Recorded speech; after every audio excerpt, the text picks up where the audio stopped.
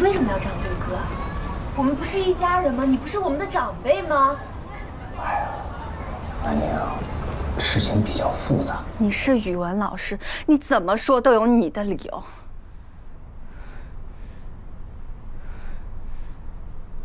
爸，直到什么时候你还在这看报纸？你就让所有人这样欺负哥是吗？你也不管是吗？林燕啊，看你啊，还是先冷静一下啊。我现在很冷静。奇怪的是你们，你小点声。我就要大声。你们不觉得这事儿让人恶心吗？林燕，这是大人的事情，不需要经过你小孩子同意吗？我现在已经是大人，不是小孩了。你们什么事儿通知我一声，我就必须得接受是吗？这次不一样，我不接受。你，郑南英，我就是唐若琳。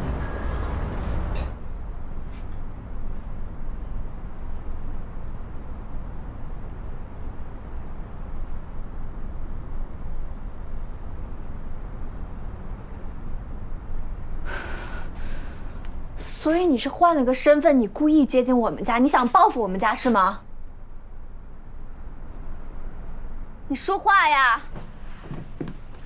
小兔子，在这件事情里面，没有人要处心积虑的骗谁。我不想听，你们都在骗我。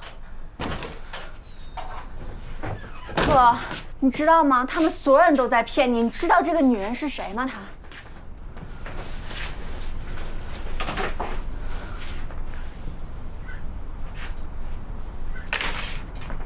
南一，你听我说，这个事儿啊，我以后再和你解释。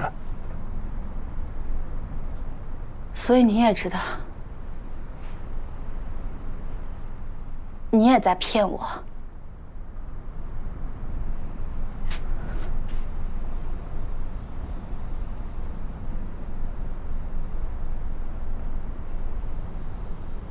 你们所有人把我当傻子骗是吗？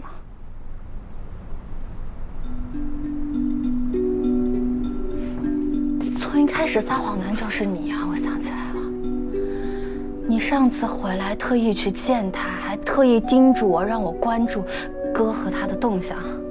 你早就知道他是唐若琳了是吗？但是你不告诉哥，你就是故意的，对不对？小兔子，我怎么可能故意害希觉呢？你在德国的时候，你天天关注陈妍和哥的进展。没多久，学校论坛就出了一帖子，说小叔过去的事儿。为什么呀？你为什么要利用我？利用我打探情报？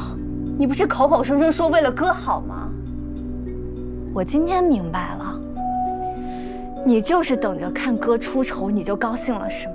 南一，你别说了。大伯大妈对你不好，你从小过得不开心，你就见不得所有人开心是吗？南一，你别说了。我就要说，你别说，你就郑家的大姐罢了，我们所有人都得听你的是吗？江东你，哥你松开！还有小叔，你别以为那会儿小我不知道你怎么对小叔落井下石的。南一，是你的亲人吗？郑东尼，我永远都不会原谅你。南一，放开！你不是我姐。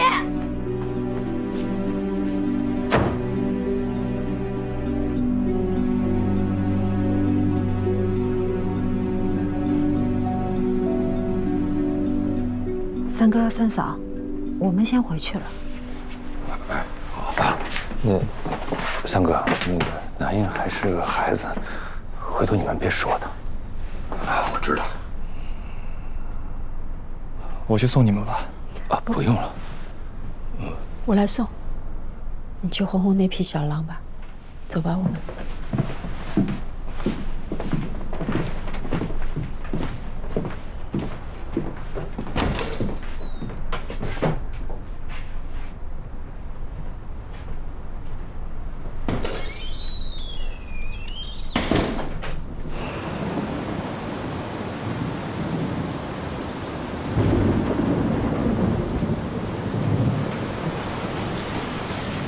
下雨了。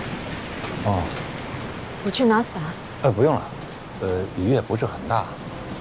小唐，我去路边叫个车，等叫到了你再下来。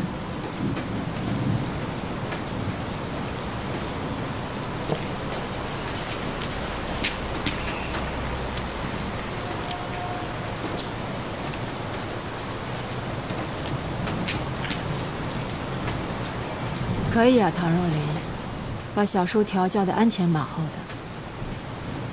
真没想到你们家除了你，还有一个魔星。后怕了吧？有点儿。不过今天谢谢你啊，我真没想到你会替我说话。别自作多情了，我也不是替你说话的。我知道。